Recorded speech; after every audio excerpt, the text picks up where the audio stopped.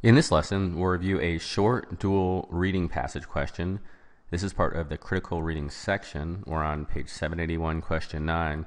Keep in mind, there will always be just one set of dual passages on the whole test, 4 questions. And a good technique before answering the questions, we've got passage 1 and 2, and we know these are on the same subject because if you read, you'll see it's the same content. But also the questions will often ask to compare and contrast passage 1 and 2. So there's just one of these on the whole test. But the technique that I want you to try to follow is first come up with the subject. The subject is going to be the same on both. And in fact here, the subject is just the role of children's toys in their development. Now, in this case, they're pretty opposite in each passage's respective view, but it won't always be opposite. Sometimes it's just a different version or a different theory. So they won't always be contrasting, but it's definitely going to be the same subject. So passage 1, and he's pretty academic. He says when children are first born, they know nothing of the world beyond themselves, and then presented with rattles and dolls, and it's a vital role to reduce a complex universe of human culture to terms they can appreciate.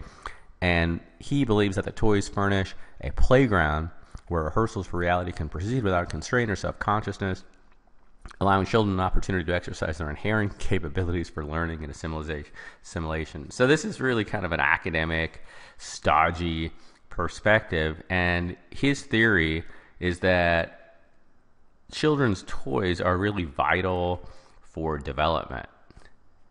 Remember, the subject's the same. Now let's look at passage 2 and his point of view. It's pretty opposite. So he says that some have gone so far to claim that toys are critical to teaching children about their cultures.